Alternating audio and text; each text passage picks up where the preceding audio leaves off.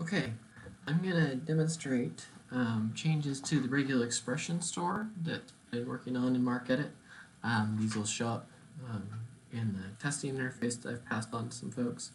I want to give folks an idea of kind of how these should be working. These changes will make their way into all versions of MarcEdit. So let's go to the expression store. Alright, so when this was initially created, it was created to store content locally, and some folks had asked if there could be a hosted version so that you could store local and have publicly submitted expressions. So a couple changes that were added. You'll see there's a public ID, so if an item's been shared publicly, it'll get an identifier.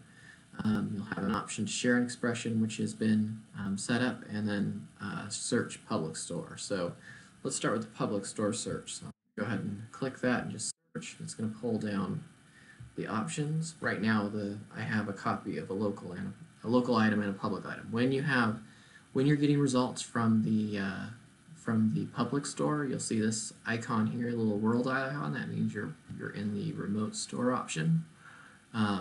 So when I click on a public store item, you'll kind of see a couple things. So one, when I open up an item from the public store, if it's not my item, you'll see that the public ID has been blanked and the share expression has been emptied. So the concept behind this is that anything that I create locally that also is an item that I've shared publicly, I can update that item. Any item that I pull from the public store that I didn't create, it gets created as a copy locally and as uploaded as a new item if I decide to share the expression. And that's partly because the idea here is that regular expressions are sometimes very local, and so I didn't want to have an expression being updated over and over and over again, particularly when someone who the original person who may have contributed it may have a very specific expression in use, and then have somebody else come and change it. The synchronization when that happened would cause problems. So when you go to the public store and you download things, you basically get a new copy.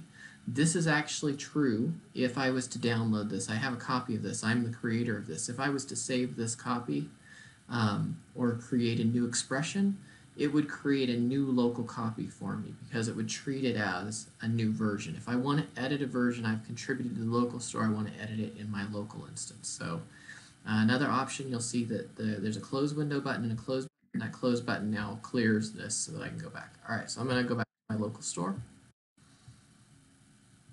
Alright, you'll see the icon went away, so I'm looking at my local store. If I open this up, you'll see that there's a public ID, which means that I've shared it. So here's the share button, I've shared it. This is the identifier inside that space. So any edits I make here, so let me just make an edit real quick.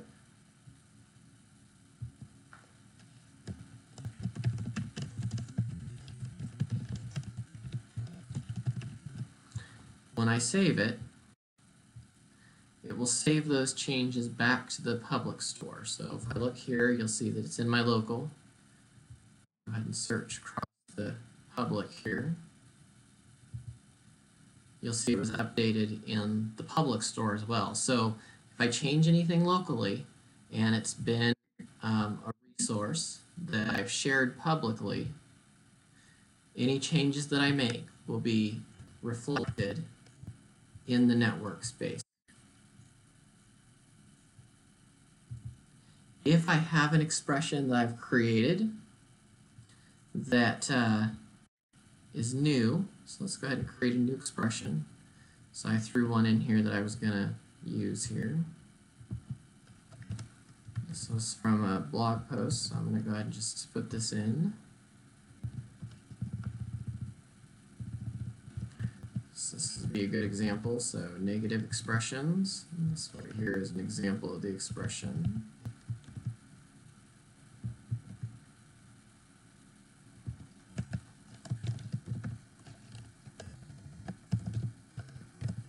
And so I've been wanting to put in, when I do these, sometimes I put in applicable functions.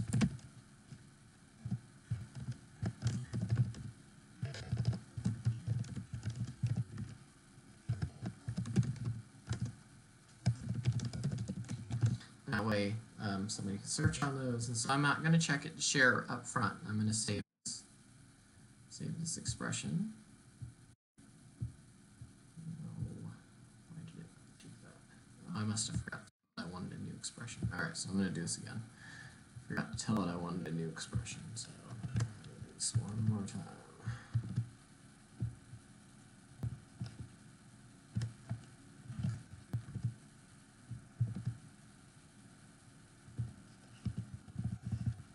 All right, my expression, please.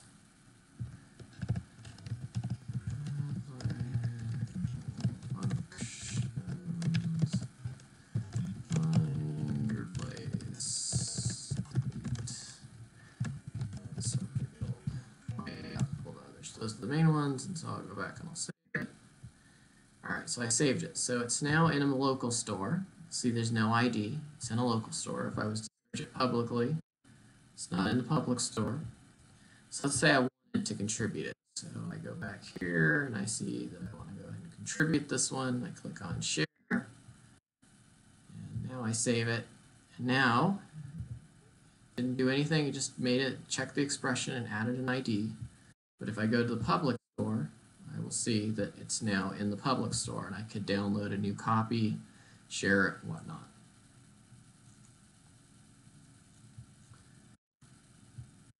So just like before, you can search either across all metadata. So if I wanted to search for things that are say that they're applicable to edit subfield, I can search edit subfield, and it searches the expression here.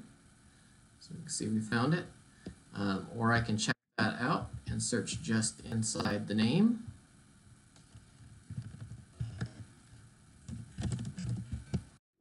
Only searches inside the name, not inside anything else. Same thing's true in the public store. I can search just the name, or the name and the or anywhere within the expression. All right, so those have been the changes.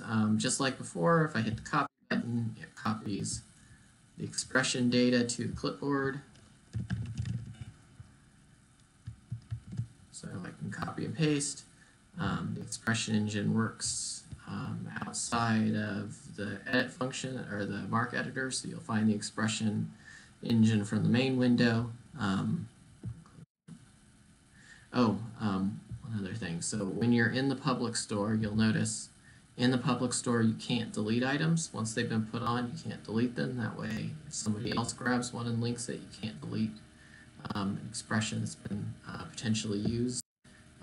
Inside the local store, though, you can certainly delete anything that you have that's local.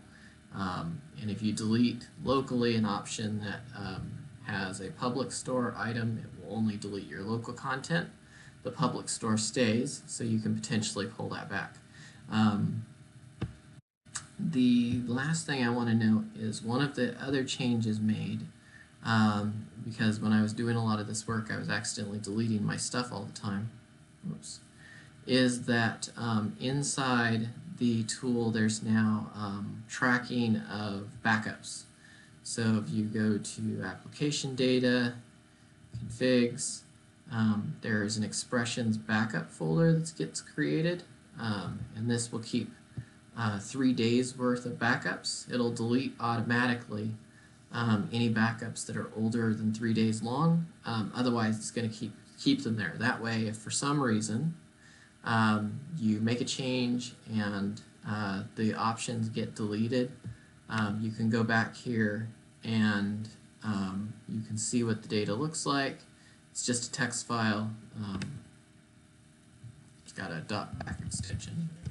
It's just a text file.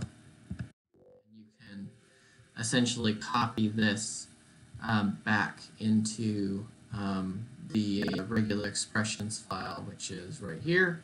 Although now that I'm thinking about it, one option may be to allow people to store from backup. So I'll take a look at what that might look like.